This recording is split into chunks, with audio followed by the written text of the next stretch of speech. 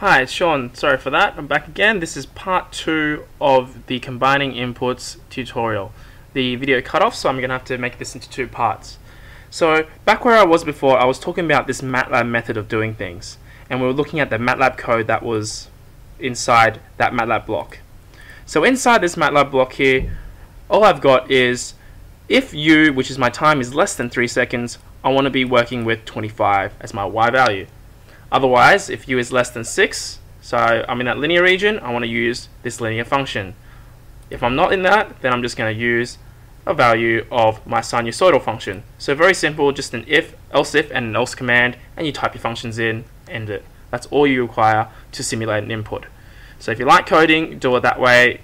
It's not difficult for most people, unless you prefer a graphical method.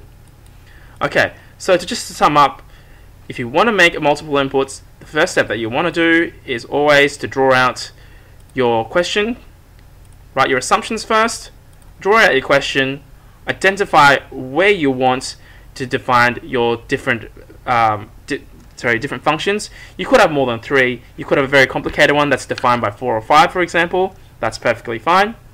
After that, make sure that your functions line up, that they join on to the correct points, and use something like Wolfram Alpha and your maths knowledge to try and solve for the 3 or 4 or 5 equations that you need.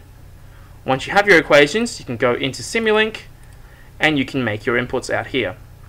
So you can use the first method which I've shown you if you want to go by the traditional method and just use mathematical blocks, pluses, minuses, steps, ramps, and functions.